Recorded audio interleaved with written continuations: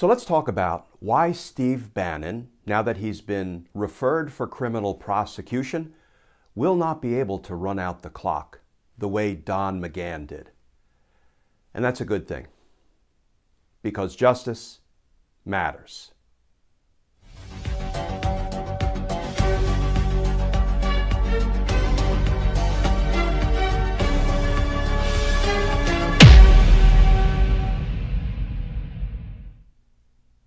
Hey all, Glenn Kirshner here.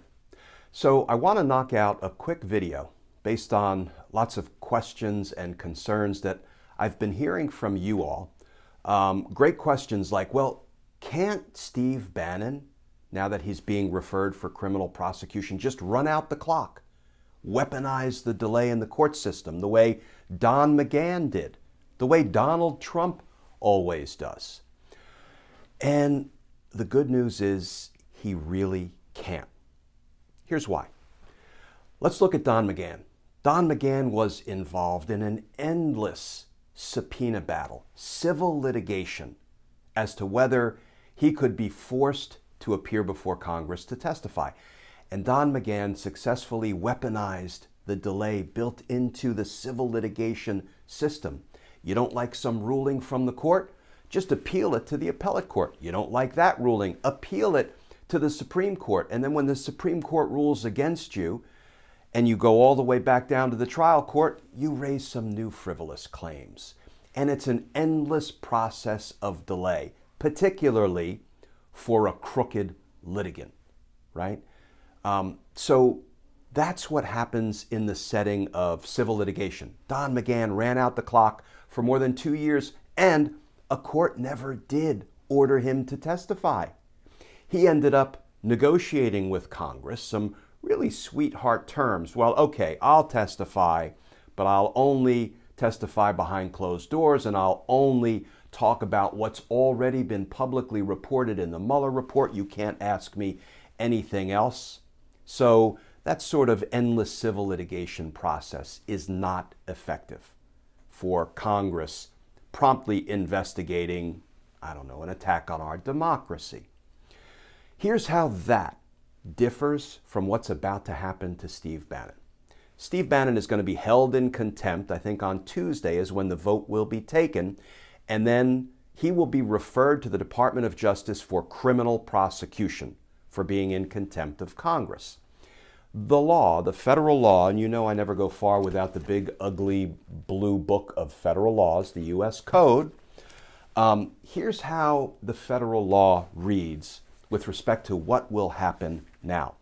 And it can be found at 2 United States Code section 194, and it reads in pertinent part that once Congress refers Steve Bannon for prosecution for contempt of Congress, quote, to the appropriate U.S. attorney, whose duty it shall be to bring the matter before the grand jury for its action, close quote. That's the law, the federal law.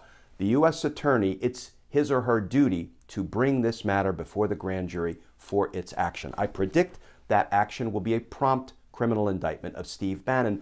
Then that case moves into federal court. And guess what? Unlike civil litigation, unlike Don McGahn, unlike Donald Trump's endless civil litigation over whether he should be made to turn over his tax returns and financial records, we've heard that tune before, right? Unlike all of that, once you are a criminal defendant in court, guess what? You don't control the delay in the system.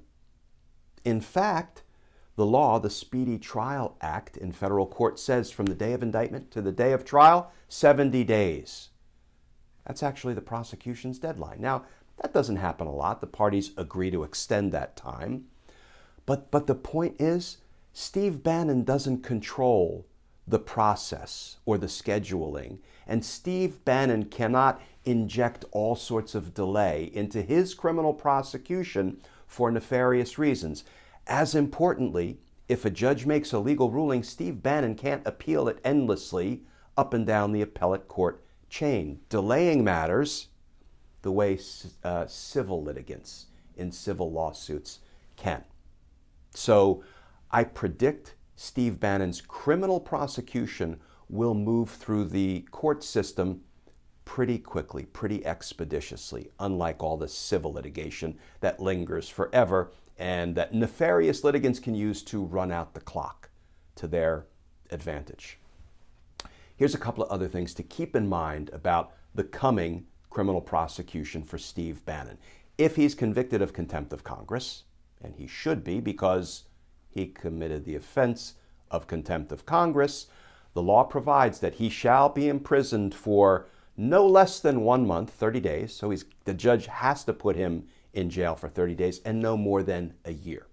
That is the available sentence, the available punishment in the event Bannon is convicted of contempt of Congress. But when you bring a prosecution for contempt of Congress, it's not just to do everything you can to put that person in jail or in prison. That's part of the goal because people should, I don't know, be held accountable for their crimes.